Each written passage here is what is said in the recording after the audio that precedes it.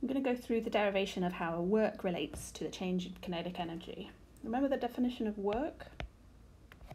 We started from dW equals force dot dr. Now from Newton's second law, we can relate the force to the acceleration. And remember, we can write the acceleration as the differential of the velocity. So F equals m dot dv by dt, m dv by dt. If we put that into the equation for work, we end up with dW is equal to m dv by dt dot dr. Now the time differential can go anywhere, so this is the same as m dv dot dr by dt, which is the same as mv dot dv. Okay, now if we want to calculate the total work done along a path, in this case the path is moving a moving particle from the velocity it has at velocity a to the velocity at velocity b. Work done is the path integral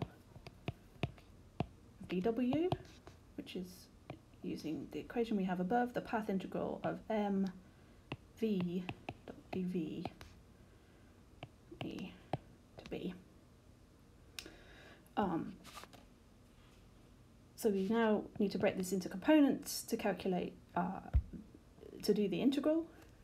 So this ends up being the m times the path integral from a to b of vx dx plus vy dy plus vz dz.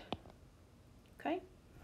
If we do that integral, we end up with m over 2 vx squared plus vy squared plus vz squared between a and b. You notice that's just the total magnitude of the velocity squared. So this is just mv squared over 2 between a and b, which is just 1/2 mvb squared minus 1/2 mva squared, which hopefully you recognize as being the kinetic energy at velocity b minus the kinetic energy at velocity a.